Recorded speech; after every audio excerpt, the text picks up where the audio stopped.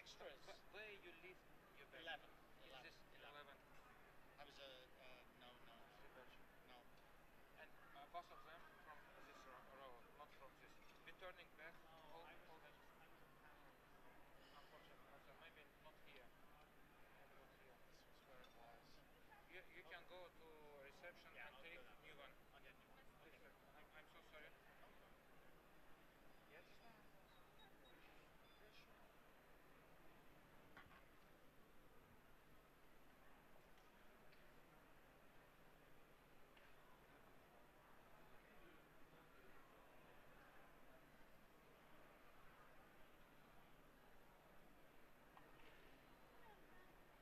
Kartımı koydum, sonra qaytardım. Kart elə bil buna yapışdı, bir də açılmamışdı. Sürüşüb düşməyib buralara. Burada kalmadı o. Orada reception'a yakınlar. Belki o reception'a verir.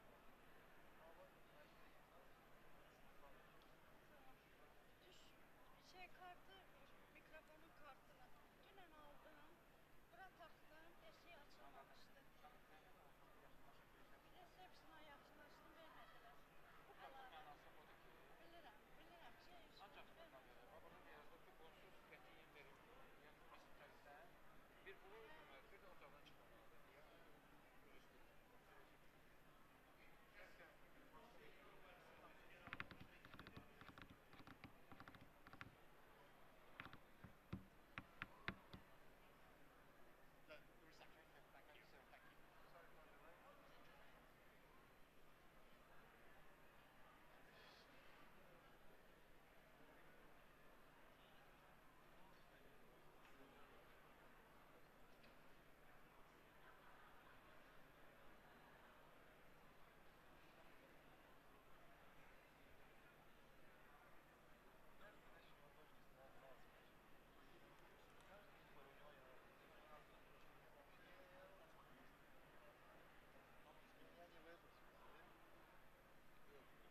Спрашиваю, да, потом без обедчик можно ли? Я вчера вот как раз один сказал, когда потом придется, он даст. Потом я еще потом проверено гигant. Сейчас уже давайте, молочка не дал. Там женщина предыдущий старый раз. Да, я вот прям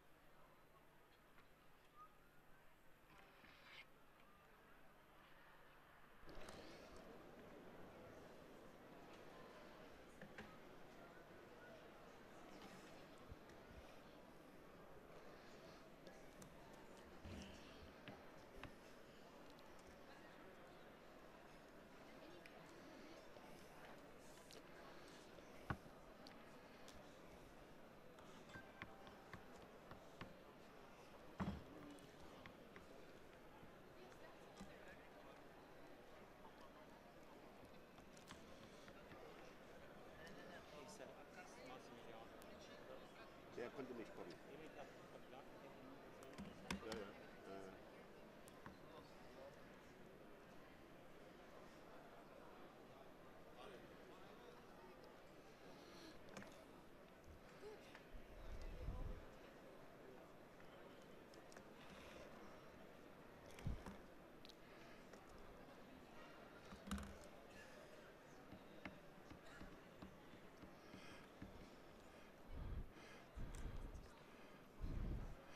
Okay, ladies and does it work?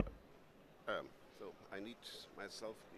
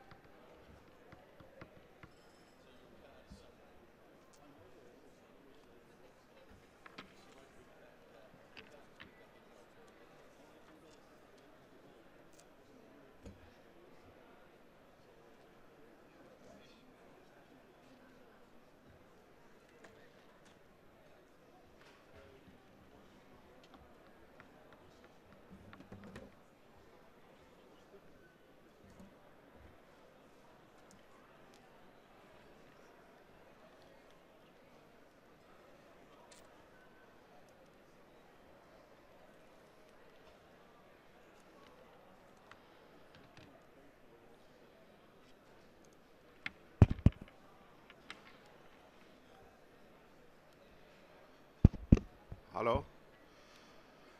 Hello? Okay. I think we have channel 3 here. Everything is running late, but ladies and gentlemen, let's start this session now on the Internet of Things. Welcome, and I'm very thankful that we have now a very excellent panel here of high-level experts. We have some last-minute changes and also substitutes. I have to apologize that Fiona Alexander from the US Department of Commerce is not able to come because she has left already today. We miss also Bob Khan because he could not travel to Azerbaijan, and we are still waiting for Hong. But anyhow, we have a very distinguished panel here. It starts with Latif, Mr. IP version 6 already since more than 10-15 years. Jeff Houston from APNIC, Megan Richards from the European Commission. Martin Boderman is a substitute. He was not mentioned in the program, but he has joined now this panel, and he is a board member of the PIR, the Public Internet Registry, and Rolf Weber from the University of Zurich, who is also a member of the EU Internet of Things Task Force. So we had we have Avri Doria. She has preferred to sit in the background, and she will give us a little bit introduction because she's also deeply involved in the was deeply involved into the one of the research projects of the European Commission on the EuroNF, the network of the future, where we had a special research project on the governance dimension of the Internet of Things. We did this workshop, a similar workshop, 1 year ago in Nairobi, and we decided that the subject, is still needs more clarification, needs more discussion. Internet of Things is a rather vague project, which is not yet really defined. What does it mean? It started in around 10 years ago when it became clear that there is an opportunity to link objects to the internet. And it was a combination of two different things. On the one hand, we know the barcode, which has a lot of information on a lot of objects, but the barcode was not yet linked to the internet. But with the emergence of RFID chips and then the allocation of IP addresses to objects, this changed the situation. And so around 7 or 8 years ago, some people said, okay, this is a new dimension of the internet, and they called it the Internet of Things, in contrast to the Internet of Computers or Internet of People. So, and since that, we try to find out, you know, what really the Internet of Things is, whether it's only a new application, like you see other applications, search engines, social networks, or whatever comes out on top services, or whether this is really something new. The French government a couple of years ago had the idea that the ONS, the object naming numbering system, it looks rather similar like the DNS, the domain name system, and while we'll have a mechanism for the domain name system, so the idea was probably we need also something for the ONS, the object naming system. And we had a long discussion about whether we need one root or like in the DNS, or whether there should be a federated root or things like that. And the European Commission was very helpful in promoting research to get more knowledge about this, and the Commissioner Cruz created a task force 2 years ago, and to find out, what are the various dimensions. So certainly the business perspectives is a great opportunity, and you have a lot of other opportunities where you can introduce new services, new applications, which bring more opportunities and more choices to users and create new options for all kinds of small, medium-sized, and also big corporations. So it's a wonderful opportunity for the future. But it has also some implications, particular for privacy, for security. And so the question was then also, is there a need for a special governance structure? And within the various projects of the European Commission, came out with 2 different approaches. One group said, yes, there is a need for IoT governance, and we have to create a new mechanism to govern the Internet of Things. The group was called Casacras, and just recently in a meeting in Venice in June this year, they proposed the establishment of a new international organization, or even an intergovernmental organization, for the management of the Internet of Things. And there was another research group where Afri and I was involved in the EuroNF, which said, no, the Internet of Things governance is just not different from the Internet governance we have. There is no need for a special mechanism. It's too premature. So it makes no sense to start with a governance mechanism when it's still unclear what the Internet of Things is indeed. And we have no exact definition.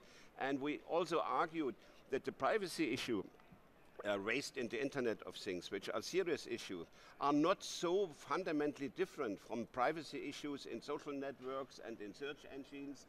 And so that means we do not see that the Internet of Things is so different from the Internet that it needs a different mechanisms. And our conclusion was that the existing Internet governance ecosystem can accommodate all elements which are raised by the Internet of Things, and there is no need, at least at this stage, to move forward towards the establishment of a new mechanism or a new organization.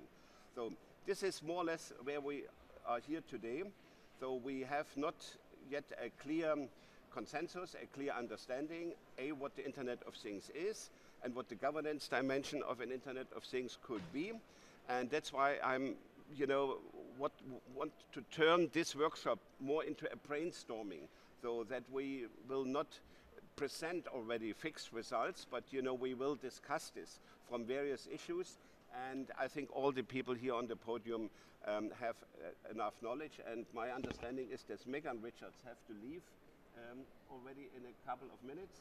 And so I would just ask her to start and to give us a little bit the background what the European Commission has done and what the plans are, because after the restructuring of the DG Connect now, the Internet of Things disappeared a little bit as a priority, and now cloud computing is more important. So it would be certainly of interest for the community here to understand what the midterm plans of the European Union are. Thank you, Megan. Okay, thank you very much. First of all, it's a pleasure to be here, and Wolfgang, thank you for inviting me, and thank you for promoting me as well. I see that I'm now Deputy Director General, which is, I was acting for quite a long time, most of this year, but I'm not actually the Deputy. But so let me just reassure those of you who have an interest in this. The Internet of Things is still very much, excuse me, something that we are very much interested in the European Commission, and we have a proposal to write a European Commission communication on the governance of the Internet of Things, which I think I spoke to you about at the last year's IGF to tell you a little bit about where we were and what was going on. We have an expert working group on the Internet of Things, which is divided into a number of subgroups looking at issues such as personal data, ethics, standardization, etc. And these are, of course, very important aspects to look at how the Internet of Things works, what are the implications, etc. It was never intended, and I think Wolfgang said quite clearly that this is the case, it was never intended to develop a new and separate or parallel Internet of Things governance group or structure. The question is that because of the nature of the interconnection of things and the interconnection between people and things, there are a certain number of issues, as I mentioned, personal data, standardization, ethics, etc., that should be looked at perhaps in a little bit more depth, and the particular aspects that are identified and attached to those issues. So that's what the expert group has been looking at, and it's been working for at least a year, perhaps a bit more now. Wolfgang probably remembers the exact dates. And I used to be responsible for the directorate that was looking after this expert group, and as I said, it's continuing to work with a view, as I said, to developing a communication of the European Commission on governance of the Internet of Things in the European context. With the reorganization of our Directorate General, and you don't want to know all the gory details of how, why, where, the Internet of Things continues to be a priority. We continue to work on the expert group. The problem that is perhaps perceived by some of you in terms of its prominence or its identity or the awareness of Internet of Things is perhaps because the activity on Internet of Things is now in the unit that is looking after Internet security. And that group of people has been very much occupied over the last few months, and particularly since the reorganization came into effect, which was 1st of July. That group has been very much occupied with developing a Commission communication on Internet security. And this is why perhaps some of you haven't seen so much activity or have perceived that there's not so much activity in Internet of Things, or that it doesn't seem to be as important. It continues to be important, we continue to do the work, but I think some of these other issues like the Internet security communication and of course the cloud computing strategy have been perceived as taking over perhaps a little bit of the work. That doesn't mean we have lost interest or we're not continuing to work as much as possible on it. But these other issues are certainly politically very active and perhaps taking a bit more interest. So that's where we are. The working group continues to, it's very active, and we had originally hoped that this communication on governance of the Internet of Things would be ready by the end of, well, I think our original planning was the first quarter of 2013. And that planning is still, and we had hoped that we might even be able to advance to the end of this year, but I think we keep still early 2013, let's put it that way. First half of 2013 is where we plan to have a communication. Okay, thank you very much. This brings more light into the process. Professor Rolf Weber from the University of Zurich is a member of this task force, and so he's also in the subgroup for IoT governance. And probably, Rolf, you can a little bit summarize what has been done so far and what are your prospects for the future. Well, thank you very much, Wolfgang. I appreciate, in fact, that Megan has given some kind of commitment to the work related to IoT, because as it has been said, the relatively large group who has met maybe 4 times a year was correctly split into, I think, 5 groups at the beginning, and afterwards even a 6th subgroup has been established on ethics, and subgroups are looking at privacy, security, at standardization, as has been said, also at governance. And in fact, in early spring of this year, some kind of special questionnaire has been submitted to the public, and a couple of answers have been collected. However, probably as a member of this group, I should also say that in the recent past, we did not too much have the impression that we would be backed. So the last meeting has been cancelled, which was scheduled for September. The next meeting, scheduled for next week, has been shortened. And insofar, it might have been caused by a coincidence of incidents like the restructuring, like the emphasis on internet security, but nevertheless, and not to be understood as a critical mark, just as a perception on the side of the members of the working group. Somehow the drive was not anymore as strong as it has been, and members of the group still do not know, for example, the final outcome of the responses to the questionnaire. And probably next week we are going to see how the various elements are to be taken up. As far as governance in particular is concerned, I think I should say, to be fair, that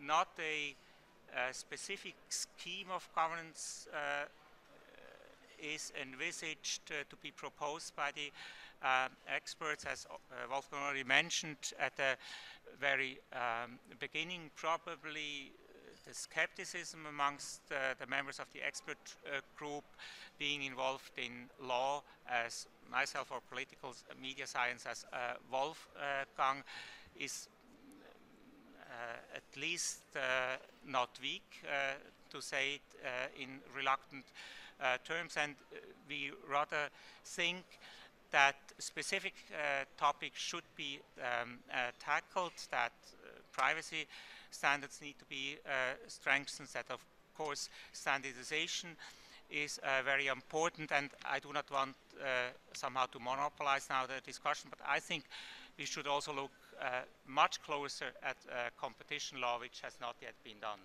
I think I leave it at that for the time being. Thank you very much, and I think Rolf's statements reflects a little bit the that we are still struggling with the basics, the understanding what is exactly the Internet of Things and what are the needed actions. And the postponement of the communication of the European Commission indicates also. Sorry? Okay, can you speak to the microphone? Sorry, the communication has not been postponed. It was always foreseen for early 2013. That was always our target. I think first quarter of 2013. And as I said, it's still for early 2013. Whether it's still in the first quarter or closer to the second quarter, it's still early 2013. That was always our initial target. It was never planned for 2012.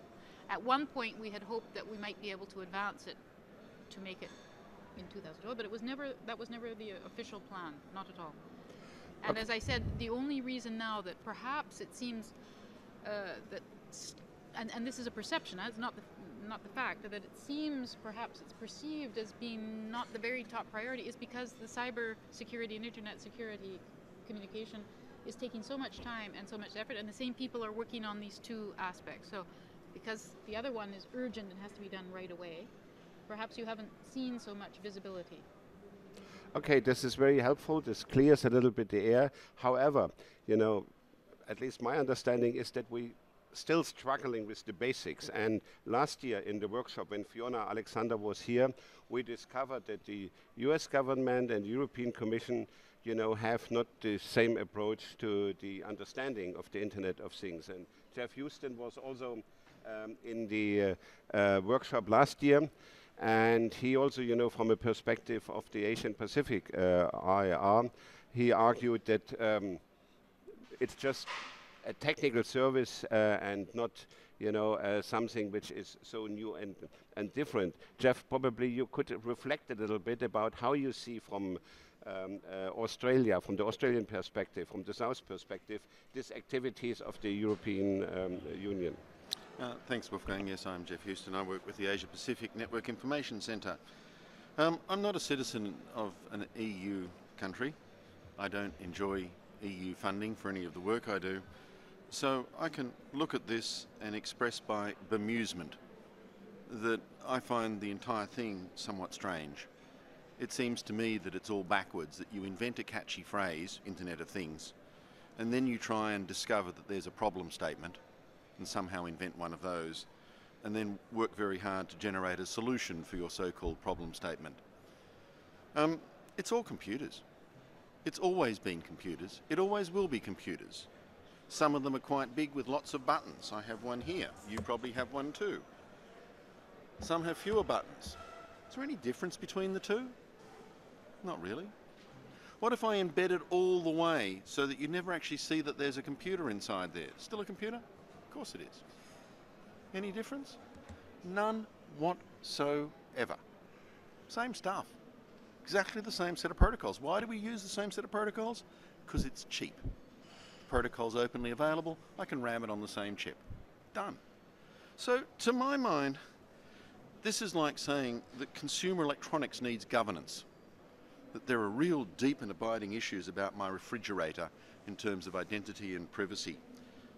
That my washing machine somehow needs an EU regulation about how it should operate its on and off button. This is insane. It's just computers. And realistically, all we're trying to do is put forward decent infrastructure to actually allow them to do a little bit more than they currently do. So I do have this refrigerator and it's kind of cool. It has a motor. It stores my perishable food. And that's really good and I like its function. What if I whacked a computer in there? Well, it already has one, so what the hell? What if I put IP on there and did Wi-Fi? What could it do? Actually, it could do a lot. If I was in New York 2 weeks ago and it knew that there was a storm coming and there was likely to be a power surge, you know, and if it was really good, it would fill up a few tanks of water in its refrigerator and freeze them. So when the power went out, it'd still stay cool for up to 2 days. I would say, thank you, fridge. That's a really good service. And I would pay a little bit more. Not a lot, because it's just a fridge. But I'd do that. Does it need governance? I just do not understand where that comes from. Does it need an entirely different DNS? Why, for God's sake? The existing one doesn't work? Of course it does. If you look inside where the DNS is today, you'll find it in all kinds of devices already. And it will continue to go there because A, it's available, B, it's open source, and it's the cheapest way of doing it. Why go and reinvent the wheel every last bloody time? So, no, I find this entire exercise one that really strikes me as the application of bureaucracy to a non-problem. I do not understand why there's any need to actually separate out computers you can see from computers you can't see and somehow claim that this is an entirely separate universe that needs some kind of distinct governance mechanism. I'm sorry, but maybe it's just my Australian sense of perspective, but I just can't see it. Terribly sorry. Okay, thank you, Jeff. And Megan certainly, you know, wants to reply immediately and clarify some of the issues, probably. Yeah. Well, first of all, as I said, European Commission communication is foreseen. I never said anything about legislation. There is no intention whatsoever to legislate on Internet of Things. That's never been our intention.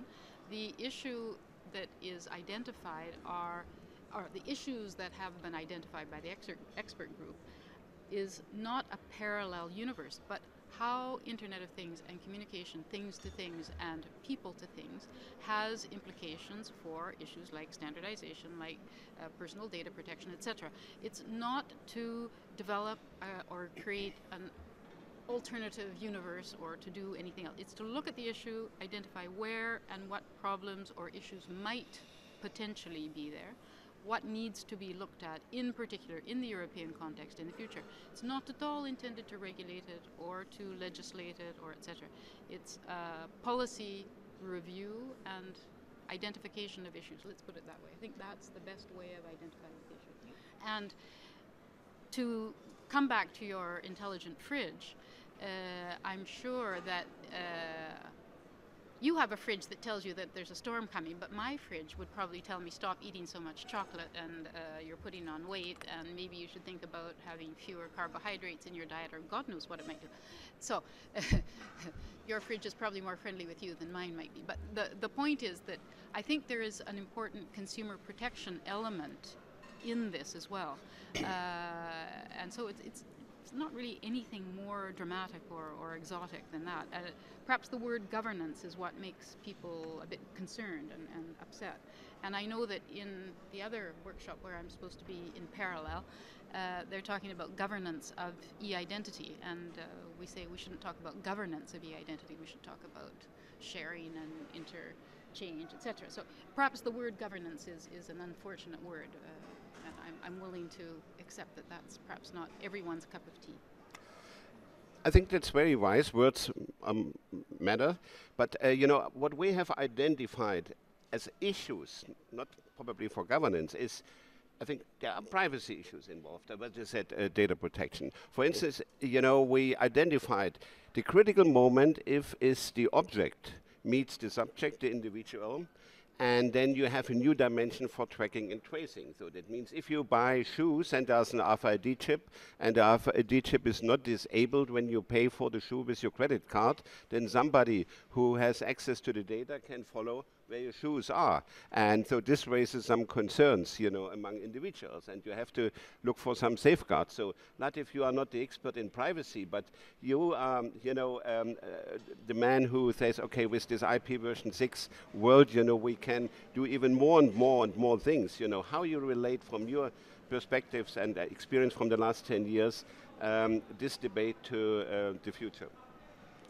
Thank you, Wolfgang. Well, the experience is not only from the last 10 years, but from the last 30 years. When we don't know the experience that we have, or we have not understood the lessons that we learned from the first internet, so V4, most probably we'll repeat the same mistakes with the new one too. In the past, we had just networks, and IP came as an open standard and glued them, and we have got the internet. In the Internet of Things, we don't really yet have an Internet of Things. We have networks of things.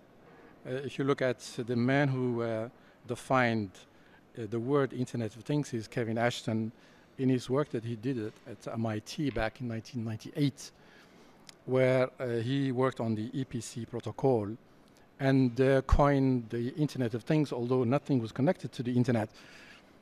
At least he had the vision that it should become one of those days to be part of the internet. But as soon as it becomes part of the internet, then basically anything that we do today with the internet applies to these things as well. Yeah, I agree with Jeff, although not in those harsh terms, because I know he puts things so bluntly. Yeah, so the lessons that we have learned from V4, we'll have to apply them to V6 as well as to Internet of Things. And it's a huge educational process that we have to go through. If it is very obvious to Jeff, it's not obvious to the rest of the world. So we have something which is quite important is we have seen reluctance of most of these RFID and ZigBee and so on to be reluctant to move to IP. It's only recently that they started to adopt IP. And IPv6 was even harder for them to accept, because they tell you, well, I need customers. They are not yet on IPv6, so they see it from an immediate adoption perspective.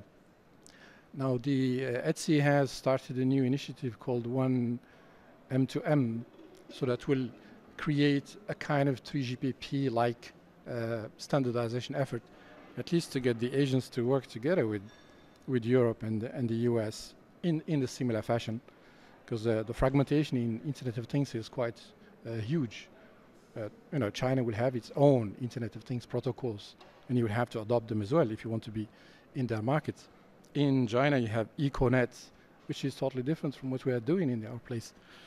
And Internet of Things is nothing new. We have multiple proprietary solutions today that exist. So one of the things we need to do is how to make it easy for them to keep their legacy solutions today, and then show them a smooth transition to IP. And in the research, we have to look at the next Internet of Things, which is how it can be IP directly connected, because this is what Jeff said, I can do a lot more with it than if it is just kind of intranet of things. This is what we have today. So they are not totally connected. I still have the option to make it available or reachable by anybody. And still, I would like to have my privacy and so on. And I think these are the issues that need to be addressed. And the solutions we have in the market so far are rather mediocre, if not that much promoting the Internet of Things as it should be. In terms of DNS, I agree. We've got DNS, it's working. Anything which is open source is the best thing that can happen to us. But Bob Kahn had created what is called the handle system.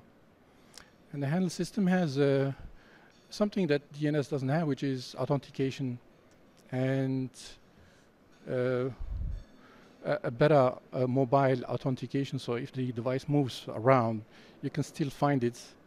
And the price is almost zero. So for billions of devices that are coming on board, I think we should maybe add to DNS something like the handle system, which is now used in most of the big libraries where you can find the books and the kind of stuff.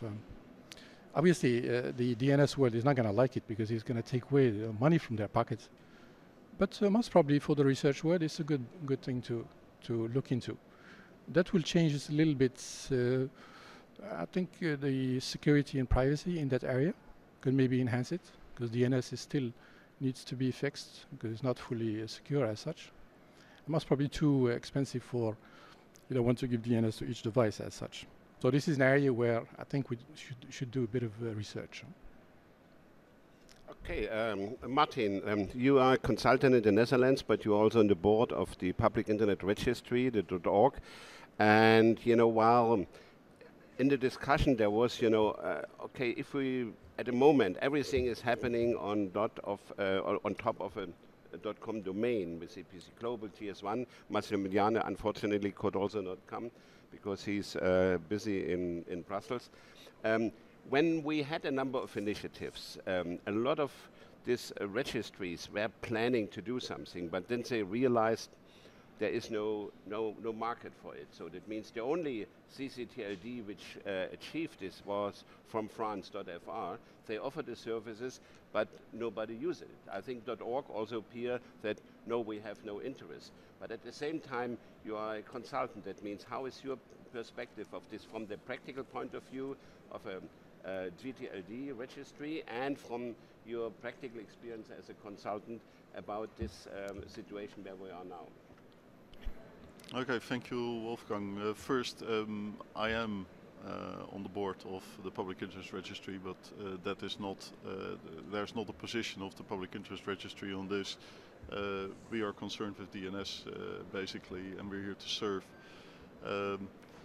From a perspective of the overall picture, I see that the internet as we know it today is not the same as it's going to be in a couple of years from now, and there's a couple of major drivers to that.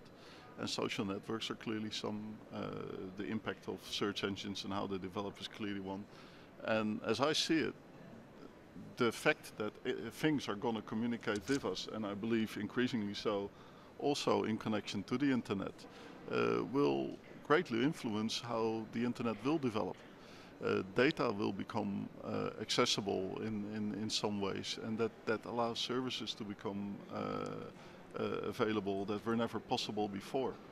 And I think it's important that we realize that. And even today, there's a lot of talk, Internet of Things, yes or no.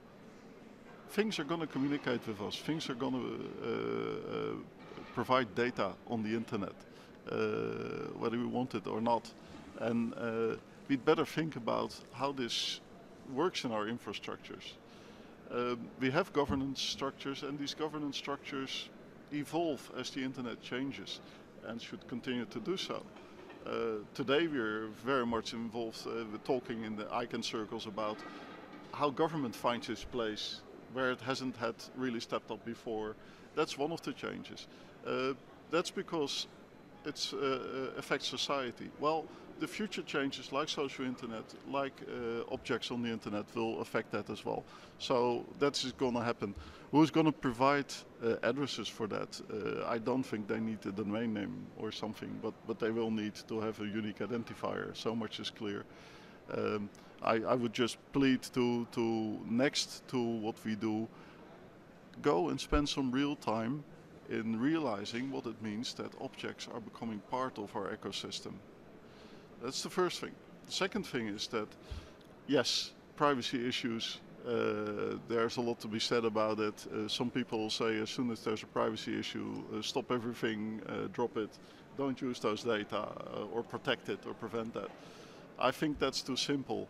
I do think masses of data more and more will become available via the internet, and I do think society can benefit from that. It does mean, however, that on privacy issues we start to get a different debate. We start to make people aware of what becomes possible and how these things evolve. And there I can see that the sooner we get clear on where we would be happy for that future to go as a human population, the sooner we can make sure that the architecture reflects that and built in possibility to deal with that is there, allowing us to benefit as much as possible from the blessing that availability of all those new data brings, and making sure we are aware of the dangers that brings and build in appropriate mechanisms to prevent abuse from this thing that's going to happen. More and more data are becoming available on the internet. Okay, thank you, Martin. May I also now invite the audience, to ask questions or to make statements. And, I would like to start with Avri because he was observer in this process and an actor for many, many years. And we need a microphone for her. And could you also probably reflect a little bit, although you cannot hear me, okay? Yeah, I can still hear you. Okay. Yeah, go ahead. Okay, and thank you for not having me sit up on the panel, or not making me sit up on the panel. I actually have a advantage similar to Jeff's, but sort of the opposite, in that I've managed never to get paid by the US or the EU to think about the Internet of Things. Ever since I encountered the Internet of Things, I always was, oh, I like that, just, yeah. Ever since I encountered the Internet of Things, I have always been totally upset about the name of it, because I think the name of it has misled us into thinking that it should be something other than the Internet, that it should be something other than another overlay of an application over the Internet. But when we look at it that way, we actually see that we've got a couple problems in that, as I think it was Latif was saying, various people have used different address mechanisms. They've started out in different ways. They've formed themselves in different ways. We've seen that the scope of authority that people apply over these separate networks varies and bridges the various networks. So we build, but by calling it an Internet of Things, we've sort of taken it away from problems that we have in the Internet with other applications. And so I do think that there are complexities. I think that these complexities would actually help us if they were mainstreamed, as it were, into the actual internet discussions on complexity, internet discussions on scaling factors of you know, the users, the instruments that have addresses, on problems with scope of authority. Being both, I mean, being largely American and spending a lot of time being funded by other work in Europe, I've sort of taken two perspectives, although I've been admonished that there isn't a European perspective on Internet of Things. Whenever I tried to say, oh, I was going to work for a while on trying to figure out how to compare the perspectives between the US and Europe on Internet of Things, I would get a, there is no European perspective on your Internet of Things from various people. And so, but the fact is, one group looks at it as this is another overlay over the network, and until we find something that makes it different, then it really is just a problem that we should look at. We should look at it as privacy with perhaps a larger scope. We should look at it as addressing and how we deal with multiple addressing formats. We should look at it as authority scopes when they cross other boundaries. So how do we deal with that transnational? How do we deal with the privacy? How do we deal with that? But it seems to me very important that we actually keep it as just one more aspect of the problems we're dealing with in the internet generally. Now, if people in the Internet of Things go and say, you know, V4, not enough addresses for us and we can't use it. V6, who knows when that's going to happen? You know, another 20 years perhaps before V6 is globally usable, so we can't really solve it there. If we have people that are saying, listen, we already came up with our own addressing, you know, Internet of Things had its own addressing before V6 was created, before whatever, we want to keep using it, then it does bring up an interesting problem of interneting the V4 network, the V6 network, which is already something that we do, and whatever network they're using. Now that's a problem that's been with us in the internet since the early days of the internet, when we would have various protocols and we would find ways to connect those networks to each other to make things work, to allow things to cross various borders. So I think it's an interesting topic, but the more we try to put it in a box called Internet of Things, the more we confuse ourselves. The more we sort of, and in this I guess I almost agree with Jeff, though not with his panache, but I do agree with the fact that, you know, it is bemusing on calling it something different, calling it something special, as opposed to just another aspect of the complexity of the network that is evolving. Thanks. Thank you very much, Avery. And my understanding from what Megan has said with the plan to have a communication is that the communication should contribute to clarification. And it's like raising awareness that we understand the issue a little bit better. But, you know, I would ask Jeff, you know, what he thinks about Bob Kahn's handle system and the plan now to have this DONA, this digital object numbering authority. You know, is this the right reaction to this? And, you know, and how this is related? A lot have said, okay, this will take away something from the DNS, you know. How far this will go. Unfortunately, Bob is not here, so he cannot tell us about it. And I want to thank Megan for coming to us, and, you know, hope to see you next year again on the IoT workshop here in the IGF in Indonesia. Megan, thank you very much. Jeff, what is your comment on Bob Kahn's handle system and the DONA? The DNS, despite all appearances to the contrary, has been truly prodigious. It generates billions of dollars a year to all kinds of folk who actually have no idea how the system works or what they use it for. Most of the money inside the domain name registration system goes to names that have no actual functionality on the net. They're just ghosts. The DNS is truly prodigious. Huge amount of money. So what do you do if you want money? Well, one way is that you could go and invent an entirely new family of application for the DNS, and then you'd have a captive market for a whole bunch of new domain names. So one could argue that the enum exercise in telephony had nothing to do with telephony, had nothing to do with any kind of bypass mechanism. It was simply trying to sell 9 billion new domain names. And at $1 per registration per year, that's a lot of money. And one could argue that IDNs, in a similarly very, very cynical view, is just another way of generating hundreds of billions of new domain names. So it was all just about making money. And one could argue that the Internet of Things was an attempt to try and create a captive market for a new part of the DNS, corral folk in for $1 per name. And there are so many things and they all need a new name. So one way of doing things is to corral things into the DNS and capture an entire new market and get $1 per domain name per year, because the DNS is truly prodigious. Or you can go and invent your own DNS. Looks like the DNS, smells like the DNS, but you don't have to pay ICANN. And in some ways, the DNS is able to do anything. If you include NAPTers and SNAPTers, you actually have a complete regular expression language. You can do everything that handles do. You can actually do relocation. You can actually do, what did Latif say? Authentication and replication in the DNS. Authentication, you can do DNSSEC.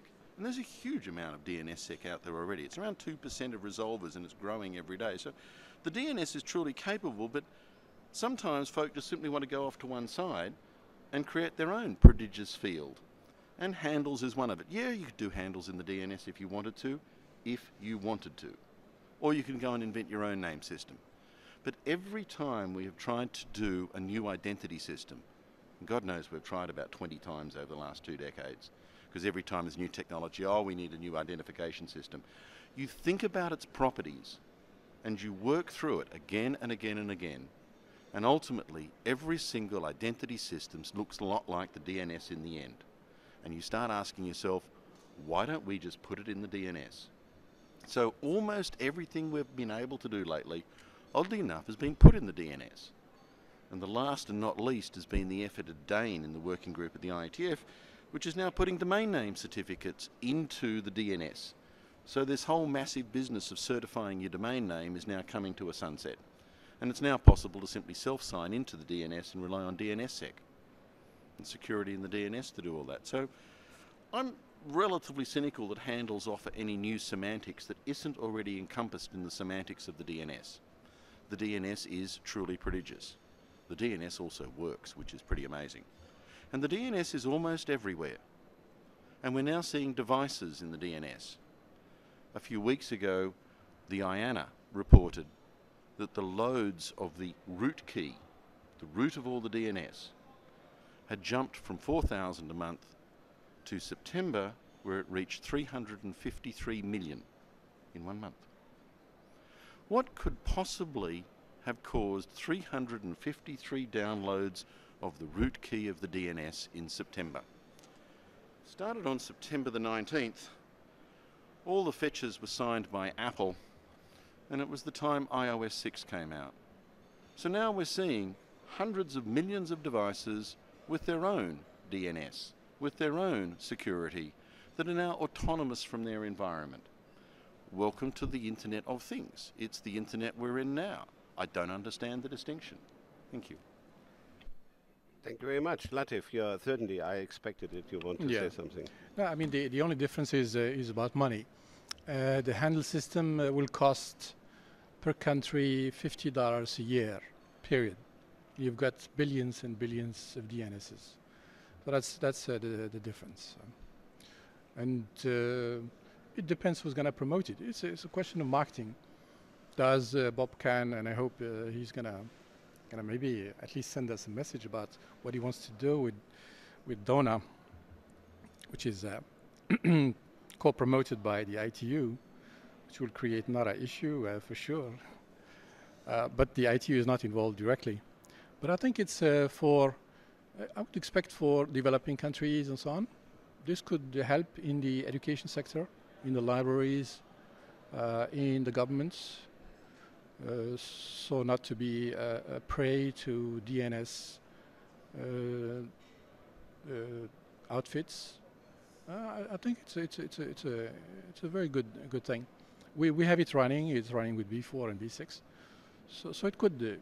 I mean, it's not the ultimate solution, but I think it can do the work the same way like DNS is doing it. So. But you know, as Jeff said, we had 20 of them in the past, and the only one that made it is DNS, because to a certain extent it's open standard. You know, open standard is something that nobody can fight. You can resist for a decade, but at the end, open standards win. So this is most probably the question is how open the handle system is going to be, and then how the trust mechanism per country, who is going to delegate the trust in each country. And I doubt that the government should be the trust entity for the trust, because you have to, you know, to double secure the keys between them. That could take a bit of time to deploy. So most probably deployment is going to be a factor of either success or failure. Okay, thank you very much. Are there more questions from the audience? Please, can you introduce also yourself? Is there a microphone here for the gentleman on the second row? Thank you. Can you introduce yourself? Hello, my name is. Am I Yeah, audible? Yeah. My name is Ian Fish. I'm here on behalf of BCS, the Chartered Institute of IT from UK. After last year's IGF, I went away and thought to myself, why is there nothing in BCS dealing with the Internet of Things, as it's such a big coming thing? So I set up a working group in BCS, which is an institute in the UK, and we've discussed all sorts of things in the last year. We never discussed governance for the reasons that have been described this morning, because we saw it as an integral part of the development of governance on the Internet as a whole. But one of the things that did come up, and I'd like the panel's view on it if it's possible, it was that there's statistics that show that the majority, the vast majority probably, of interactions of the Internet of Things when it comes into full operation, and it's not just an Internet of Things as has been described at the moment, will actually be machine to machine. And it seemed to us that in some ways that might affect some of the big issues that you were talking about earlier on. I just wondered if you had any views on that. Somebody wants to, Martin? No, exactly. This is one of the things that we don't get to talk about, because we usually limit ourselves to governance and privacy. And it's these elements that will affect also the work of the IETF and other bodies that have to do with the development of the internet. It means thinking ahead of where we're going. And it's so obvious that it's going to happen. And as you said, whereas even maybe the vast majority will be communication between things, it still means that it has requirements for how the internet is set up, the load balancing and whatsoever. So let's start recognizing that. Let's start to look, okay, in the governance field, in governments, what they need to do with this new world that is emerging, but also in IETF, IAB, and other standardization and industrial development platforms, how it's going to happen. I don't think government is going to develop the future internet. I think we're going to continue to do that bottom up, because it's so obvious it's the best way, whatever other people say. And we need to think of all these aspects, and then it's very useful to just accept the fact that this is going to happen, and then from that point start checking in your own domains what your role is in there and how you can contribute to that. So I very much agree with you with that. Okay, Jeff. You have a laptop. It's there open in front of you. How many processes are running right now? About 250. How many did you start? You're not using it, so you probably started none. Almost all of those processes are machine to machine. You have no knowledge about what they're doing. If you watch your machine boot, it's truly wonderful if you look at the packets. Because all of a sudden you're talking to the DNS, you're bringing in all the peripherals. A whole bunch of things are phoning home, pulling down new updates and configs. Machine to machine is already what we do. It's exactly why we actually managed to make these rich environments where what you see on the screen is actually the amalgam of a massive amount of machine to machine communication. There's no difference between that and my iPhone, and between that and what is probably embedded in this somewhere if it ever actually got a clue and did Wi-Fi. So trying to create some artificial distinction between a device that doesn't have a screen and keyboard and one that does, or a device that for some reason there's no human nearby all of the time, is distinct from I occasionally look at my laptop, but I must admit the amount of things it does in response to me versus the amount of stuff it does because it's just sitting here, there's a lot more that it does because the power is on. So this is already a machine, it's a thing, and it's thing-to-thing communication like crazy. So I find it hard to actually think that the future at that level is any different to what we hear now. It's the same stuff.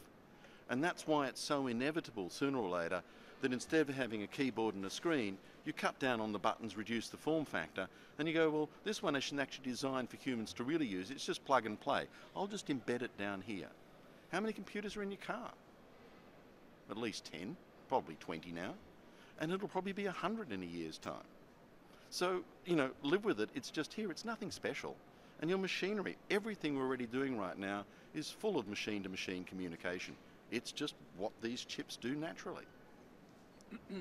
I would like to add to this, if you don't mind. This is where we have different standardization bodies, and they invent new names for things that already exist. So machine-to-machine, invented by ETSI, although that's what the ITF has done for a long time. But ETSI doesn't do internet protocols, that's left to the ITF. So all of a sudden you have this kind of unusual things that are created and invented. And even, as I mentioned, there is one M2M initiative, which is basically already what we have. So it's beyond what Jeff is saying is the autonomicity of computing, which is wonderful. These things just work. So it's like the routing around the world, it just functions. Nobody has to push a button in order to see whether the packet has gone from A to Z, from Japan to... It's autonomic. And this is the beauty of the entire internet as such, to enable these things. About the future internet mentioned, that's not a misnomer we have. We have the internet. What's the future internet? This is just like saying that the internet we have now is not working, so let's create something new. It's nonsense. Future internet, if you take out the word internet and say future network, I would agree. Yeah, that's something new. But future internet, what could that be? If it's not the internet that we have now, it's just bigger, just maybe faster. No more than that, but still it's the internet. Thank you. By the way, I remember a meeting of the European Commission on the Internet of Things in Prague, where the main session discussed the internet is broken. So, and we are 4 or 5 years later, and we see it still works and evolve. So, you wanted to react to the comments. Okay, go ahead. Yes, I'd just like to come back to Jeff. I don't actually disagree with him, but I just wanted to explain the context in which my remarks came. And it's actually that these aren't really internet problems.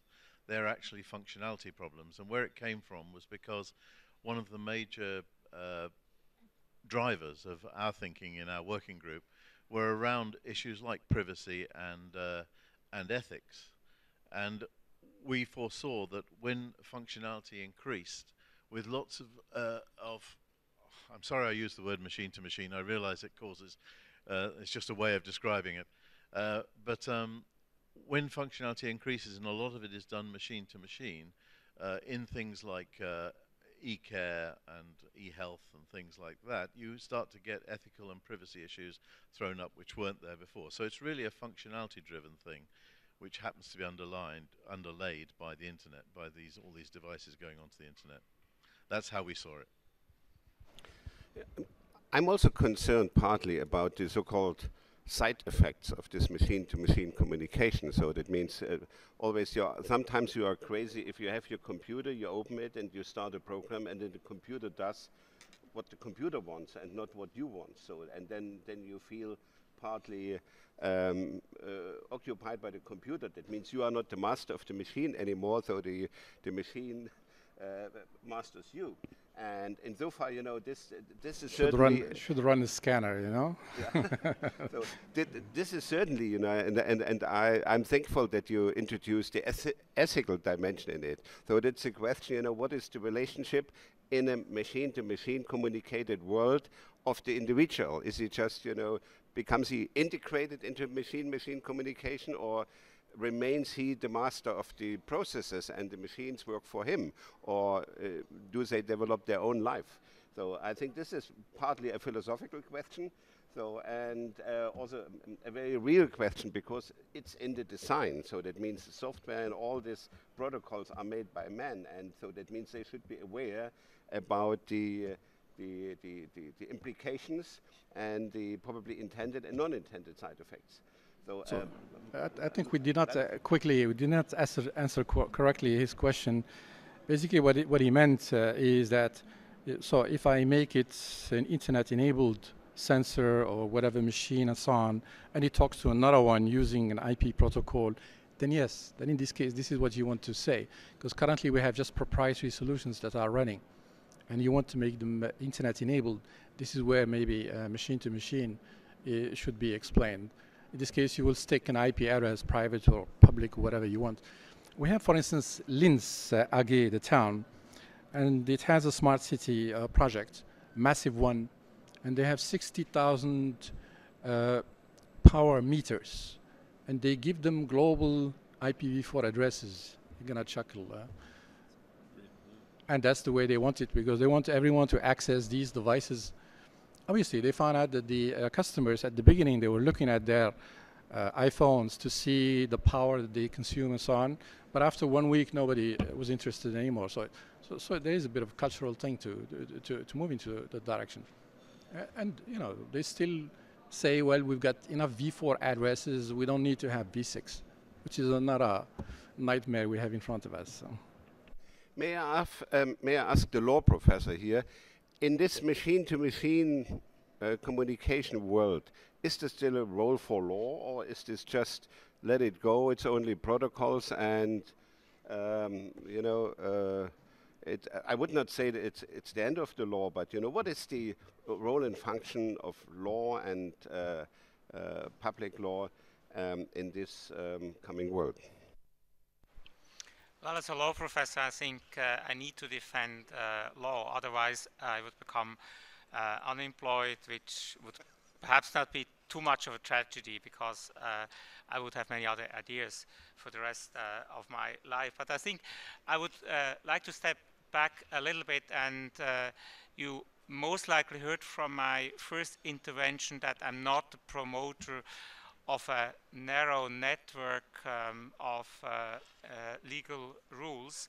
But when listening to Geoff, and maybe also a little bit exaggerating, I got the impression that some engineers are of the opinion that law is not needed at all. And if this would be the statement, then I would in fact object. And I'm really glad that you mentioned e-health, because as soon as we come into the field of e-health, then even if it is a machine-to-machine communication, and even if at first instance a person does not seem to be involved, we might be confronted with privacy problems, and then we do have a legal issue. Furthermore, at the end of my first intervention, I very shortly mentioned that we run, or we might run into a problem with a competition law. Should it be the case that terms of service of a market dominant infrastructure provider are to be accepted without any discussion, without any negotiation? isn't it in the public interest that we do have some kind an equal allocation of rights and obligations? And to perhaps be a little bit sarcastic, would it be a good idea that Geoff gets a very intelligent refrigerator, but I get a really dumb refrigerator, not knowing anything? I mean, I know that this example doesn't work, but in fact, we also do have something like justice, like equity. And if we look at these issues, then I think even if I would withdraw from a narrow network of legislation, we need to have some basic principles of law applied even after my retirement. Jeff, could you accept this? Well, so far what we've had is a system where the area of telecommunications inherited, I think, its legal perspectives actually from the older world of messaging and postal services. And we developed this rich surroundings of that service with an ethos called a common carrier. That the carrier is not liable for what they carry. The individual sender and recipient are liable for that material, and the carrier can move those goods without fear.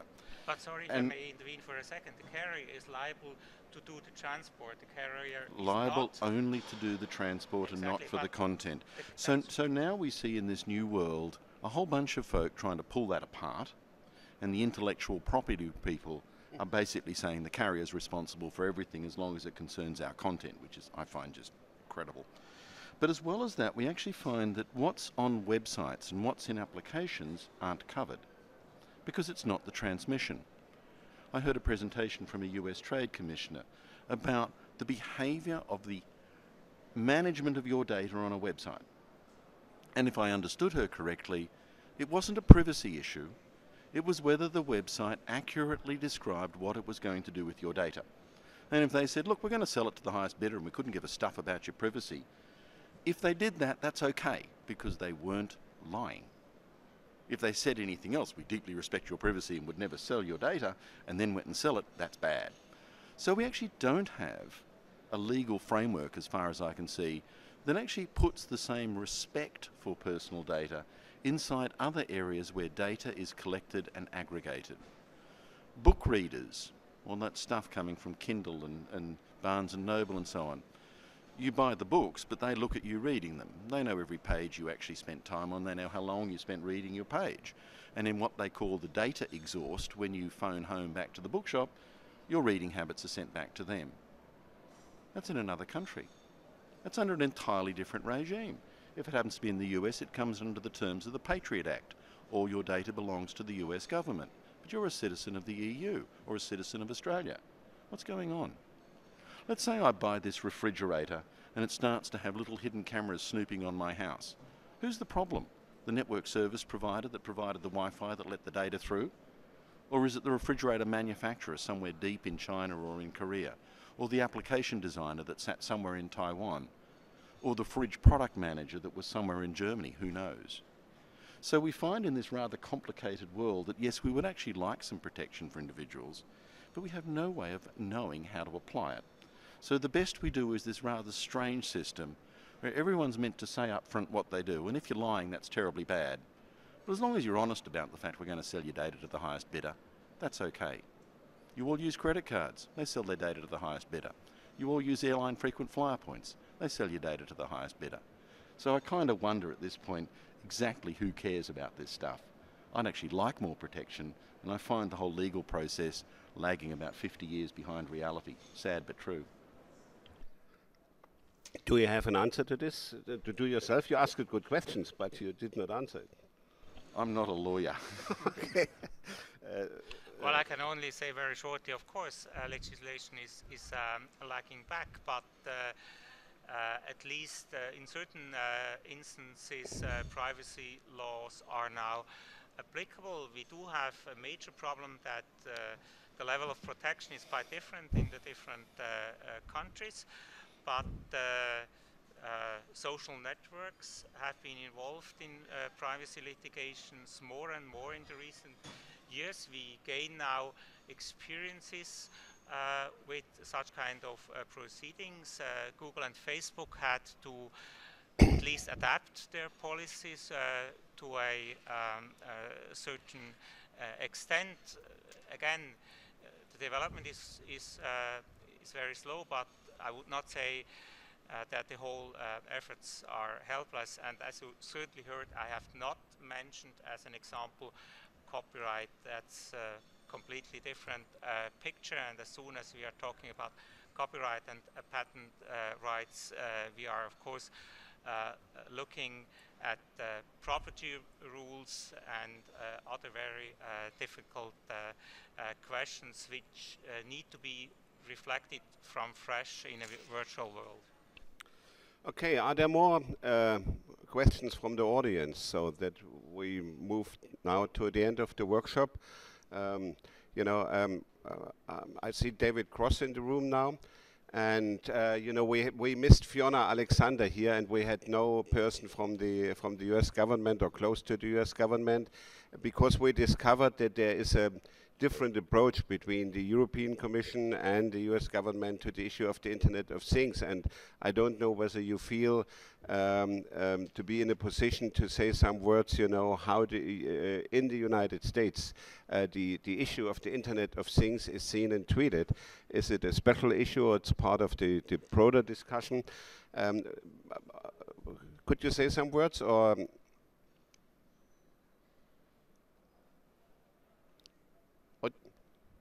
Okay, thank you. No need for it. Martin. Just want to bring one thing back, and that is that the Internet, as it's been developing, and the Internet of Things, however you feel about that name, how much more sensors and things are coming on the Internet. It's all been blossoming up in different areas of the world, and there may be more value in us as society, and it may emerge, and we may be able to help that by talking about it, by aligning that more, by making sure that if fridges talk, they talk the same language, so we can listen if we want to, and applications like that can develop in a way that identifiers are consciously there either for the lifetime of a product or just for a phase. Just for a phase if it's if you don't want it to be there for a lifetime, and sometimes it may be better to have it for a lifetime there in the right context. So it's these kind of opportunities that arise from technology to society that I would like to benefit from in the best possible way. And that means we need to discuss those as well. Martin, thank you very much. You have more or less already started the final round and the final reflection. So if you want to have some final comments and what we should do now in the year ahead, should there be a continuation of the discussion? Should we just say, okay, we close the books about this issue? What would be your recommendation, your advice, what also the dynamic coalition could do in the next year if we decide to continue with the dynamic coalition? Latif. Yeah, I think this is a very important initiative, as it's primarily an educational exercise to explain how the Internet functions and how the Internet of Things is going to function, especially to the non-technical lawyers and commission officers and what have you. It's very important for them to understand how this thing functions, because we don't have yet lawyers that have studied the Internet. They cannot really fix these things. So we'll have to wait for another generation or two until the guys, they have, you know, Internet protocols as part of next to the other languages, you know, French and English and so on. So they'll be able to be educated right from the beginning, and they will be quite accustomed to that language. And then we'll have most probably talented lawyers that will be addressing these issues. So in terms of educational exercise, it's very important to continue this work. Thank you, Latif. Jeff, final word. Not only is the DNS prodigious, but Moore's law is even more prodigious. We can double the number of gates we can put on a chip about every 18 months. We've been doing so for, about 3 decades. Computers will become smaller and more powerful and cheaper. All of those things will happen, and the rate is doubling.